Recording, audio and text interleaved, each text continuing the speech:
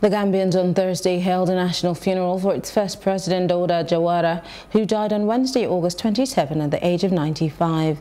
The funeral, which was held at the National Assembly in the presence of lawmakers and other high-ranking officials of the state, included the Chief Justice.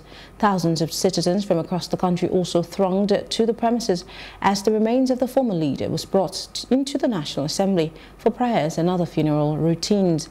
The national flag was draped around his casket along with his doctoral gowns. Jawara was a trained veterinary doctor.